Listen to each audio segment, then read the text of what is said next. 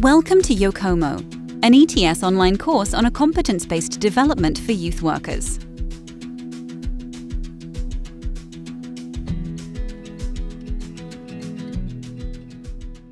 Hello, my name is Patricia. I come from Portugal, and today I will talk about ETS Competence Model for youth workers. What is my relation with this model? I discovered that in 2016 when SALTO published it, and I discovered by my own because I want to improve my competences and I want to understand the role of youth workers at the international level. And I'm also a trainer for the pool of trainers of Portuguese National Agency. And it's one tool that I can recommend for trainers because it's very important for the quality of the work. And last year, I'm a participant in the TOT, and the topic of my training is the ETS competence models for youth work. The training is replay. Okay, how we put this in a practical way. In our training, first, we have a room with all competences empty, with the dimension of the model, the knowledge, the attitudes, the values, and the behaviors. And we invite the participants to put what they think it was important for the knowledge about cooperation in teams. And they fill the competences with the things that they think are important. After that, we show the model and they compare what is in the model or what they think. This is the first two steps.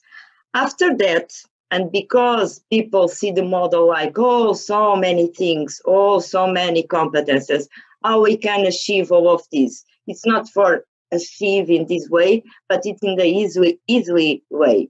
And we give an example, and I try to explain this example right now.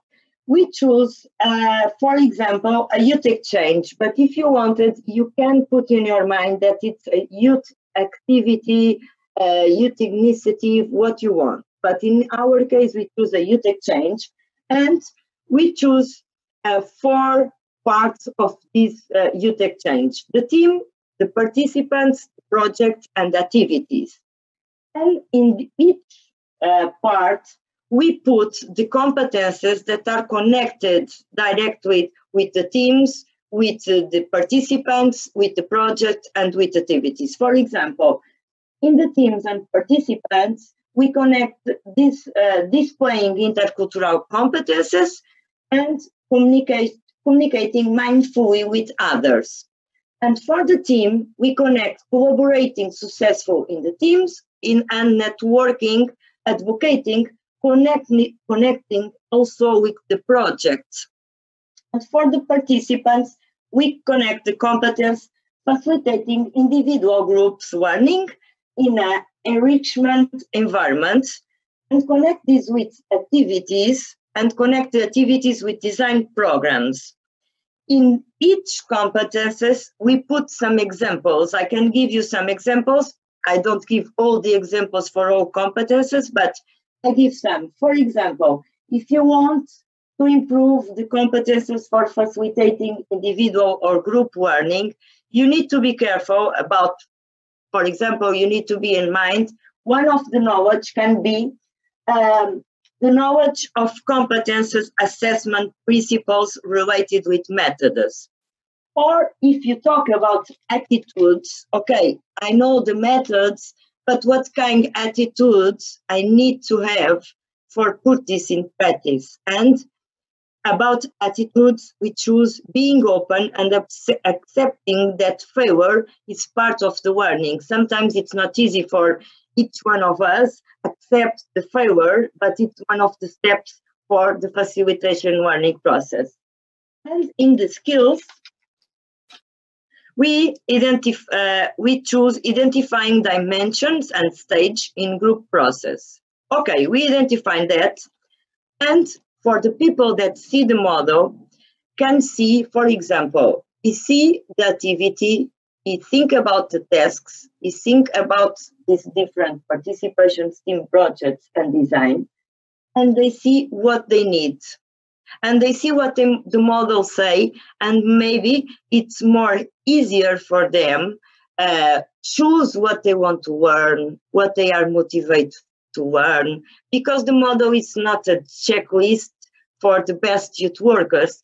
The model, it's a tool, very volatile and very dynamic, because some knowledge or some attitudes or some skills are connected in all the competencies. And I think it's more easy with this because people can put in practical way what they want to do. Because sometimes the reflection, it's not easy. And we know that because if people work under Erasmus Plus program, we are trainer for a reflection and for learning by ourselves. But sometimes we have a lot of youth workers that are not connected with this, and it's very difficult for them. Okay, what I want to learn. And maybe if they have a frame of the model with the tasks that they need to do in the future, and with some activity, they discover the learnings, they discover what they want to improve, and they discover what is important for all the activities for youth worker have more quality. I think it's more or less like that.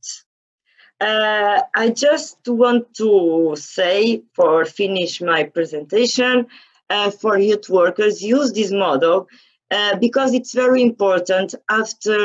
Before you work with youth people, you reflect about ourselves and you see what kind of behaviors we can do, what kind of behavior attitudes we can have, what knowledge we need, because most of the time we don't stop for thinking. And I think we need to stop to think.